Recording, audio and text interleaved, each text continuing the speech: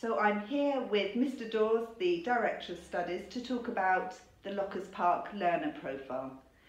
Mr. Dawes, what is a learner profile? It is a distillation of 6 key learning attributes that I have identified really as becoming really valuable to the children's learning. So rather than focusing on just literally the curriculum, what they're learning in geography, history, it's really more of an umbrella in terms of what are the things that they need to move forward in their next stage of their lives. And in particular, our key reasons, the things we've identified are, we want to develop resilience in the children, we want them to be creative, we need them to be global citizens, inquisitive, collaborative and aspirational. And there are 6 elements of the learner profile. And learner profiles are beginning to get real traction in education. There are lots of other schools are looking at it, but I know that you've implemented it. Yes. What's the background to it? Why are learner profiles important? I think if we go back to what prep schools were like perhaps 15 to 10 years ago, we especially were, a traditional prep school that would go to the CE syllabus, which is the Common Entrance syllabus, and we do our main academic subjects, and it'd be rigorous, and that would be their entrance into senior school. What we found over the last few years is that, in particular, senior schools in year 9 are almost having to then look at what the children have, and actually they're thinking, hang on, things aren't quite right here. They've got a great academic knowledge, but their ability to perhaps work collaboratively, for example, is not as what it was, and that's because children's lives have changed. Their childhoods are different with the advent of social media, the ability of unstructured time. They used to learn these things often organically by themselves when they were playing, unsupervised in X, Y and Z. Now we've got to inherently and be much more, we've got to talk and teach those attributes to them to develop those skills in them. So we certainly looked at where year 9 was going in the senior schools and thought, okay, how can we give our children a little bit of a leap and a head start and think, right, we're going to develop these attributes and make sure that they transfer into that area really well. That was our feeling for it. But it's not just year 9, is it? It's that the IB, yes, university, actually career. Yeah, very much, especially with the IB curriculum. We certainly looked and thought this would tie really nicely with that. So we've certainly felt that from a university's perspective, it's all trickled down, isn't it? Universities are always saying to senior schools, okay, we want your children to come into us, and actually these are the things we want. And we just looked at that and thought, hang on, you can't just add those in last minute. That has to start almost from year dot, and you have to inherently just build that into your curriculum going forward.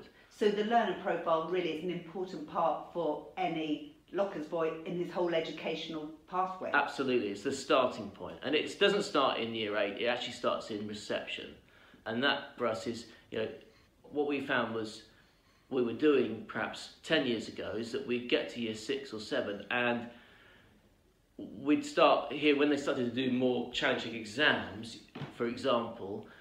We found that they didn't inherently know how to show that resilience for exams, or they didn't inherently know how to work really well collaboratively or show that aspiration. And we used to bemoan it slightly, but actually we thought, no, we need to go back further. It's too late by year 6 or 7. We actually need to go into reception, year 1, year 2, and start building these things into our curriculum to try and work it through. And it started for us really by looking at metacognition. We did a lot of staff training on that, and learning how to learn effectively. And from that, we kind of developed from Art Costa's Habits of Mind, which is a theory on how to become an effective person. We developed those 6 attributes, and that's really where we come to with the learner profile. And I know that around the school we've got posters referring to different parts. The teachers are building it into their approach to lessons. But are you seeing the boys actually seeing the benefit of this? Yes.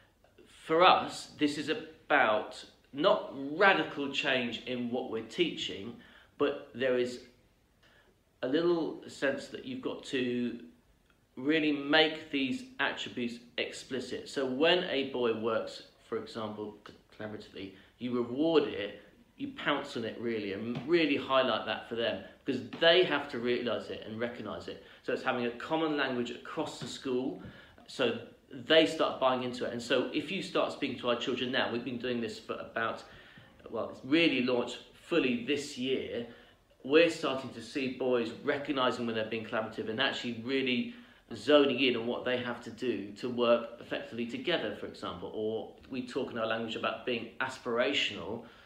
They are, pointing out, oh, that's really aspirational of you to go for that.